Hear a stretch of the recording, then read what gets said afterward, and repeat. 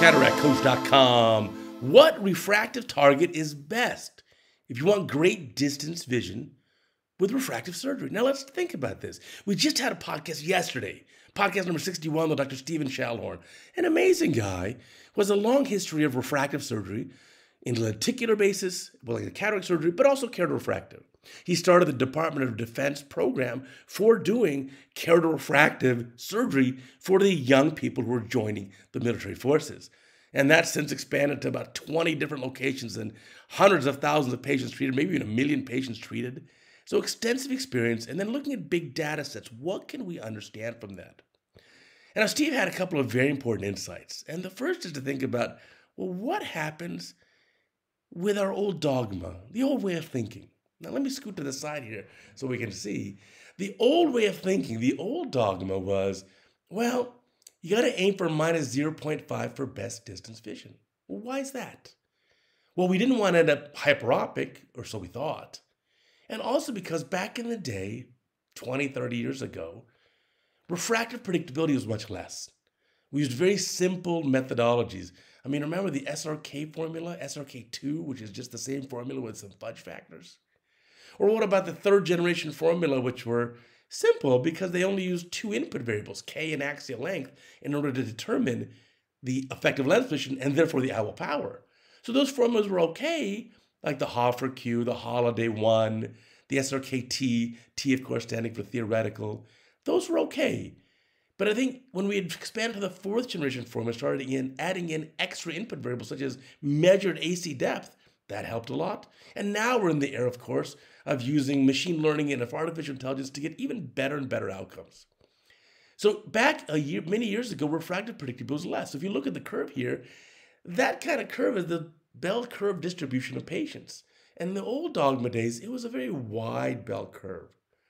So by aiming for minus a half, you had a little bit more predictability, but patients could still end up quite myopic, minus 1 or more, or even still a little hyperopic.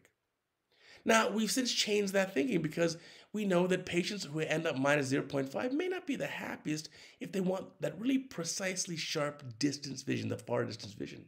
Because we think, well, what's the refractive focal point of minus 0.5? Well, 1 divided by minus 0.5 equals 2, so 2 meters. So if you leave a patient minus 0.5, the optimal focal point is 2 meters away, which for my American friend is a little more than, let's say, 6 feet.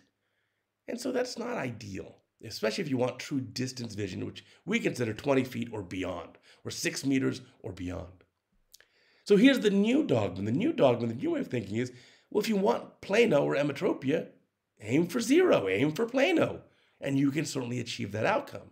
Now, our bell curve distribution is a lot narrower now of refractive outcomes, and so we can have better predictability here. Now, we're talking mostly about monofocal lenses or just a simple keratofractive procedure here, where we're not doing a Presby LASIK type of ablation, but rather a simple ablation. Let's say for patients who are doing monovision, you have a 50-year-old patient who's doing LASIK for monovision, or let's say you have a 60-year-old patient who's doing IOL surgery and wants monovision. Well, now you know you really have to nail that distance target eye, and minus 0.5 is probably not going to make the patient happy. Now, of course, what's the advantage of ending up a little myopic? Ending up a little myopic means you have a little bit better near range. And so my friend Tom Oding says, well, for cataract surgery, minus 1's a nice place to be. And I like that saying. And minus 1 truly gives kind of the best of everything, but nothing is perfect other than, of course, 1 meter away. So minus 1's a focal point of 1 meter. You can certainly still see 6, 7, 10 meters away. It's just not sharp focus. And you can even see closer than 1 meter. And again, it's just not a sharp focus. So if you want like a wide range with a monofocal lens, and for most things you're okay without glasses, then that's all right. But if you want really sharp vision, you're going to have to do better. And so this is the study, take a look at this, that Steve published. And when Steve published this study, it's very interesting because it shows that what's the odds ratio for patients being satisfied. And this is looking at distance vision is what they're looking for satisfaction in. And it's in their dominant eye. So you can see here, patients really want to be plano. Minus a quarter is not bad, but even plus a quarter, plus a half's still pretty good for distance vision. They're all very happy. But look at minus a half. the odds ratios are twice as high as that the patient will be unhappy after surgery. In fact, plus 0.75 gives a better odds ratio for happiness than minus 0.5 when your criteria is what's your best distance vision. And we've all seen that in the clinic. You have patients who are naturally hyperopic their whole lives, and they see you when they're 58 years old and they're a +1 hyperop for distance, but they say, no, my distance vision is great, I love it. Think about it. So that's kind of the new dogma here. We got to think about what really makes the most sense in our modern day and age. We can't think like we did 30 years ago or 20 years ago because we don't operate like we did 20 years ago. And our refractive predictability is not what it was 20 years ago. It's much, much better. So when you want to end up here like with monovision, which is a very commonly done thing, I think these are very reasonable refractive targets, really nailing plano or even slightly plus for the distance eye. And for the near eye, there's a lot more forgiveness. Ending up -1, -1.25, -1.5.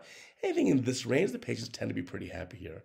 And you can see that little green bracket there on the bottom. That just shows the range of kind of useful vision that the patients really want, which is from a reasonable near point to far away distance vision. So anyway, if you haven't heard the podcast is fantastic. You have to check it out.